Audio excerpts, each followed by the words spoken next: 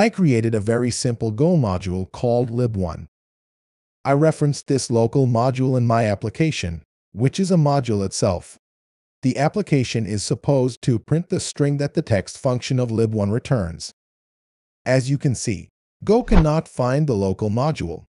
Before Go 1.18, this would have been solved with a replace statement. However, using the go.work command is a much better solution.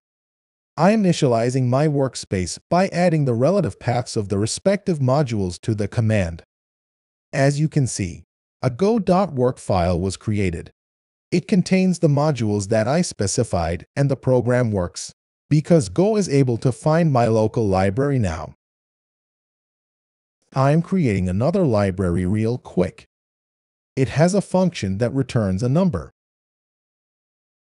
I'm adding the second library to my go.work file with the use command and the respective path.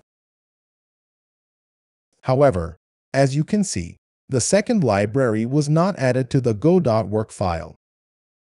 This is because the second library is not a module yet. Using the go.mod init command will create the required go.mod file. Issuing the command again will now add the second library to my workspace as expected, and I'm going to use it in my application. It works.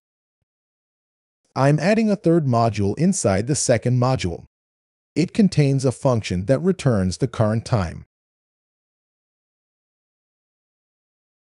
You already know how this works.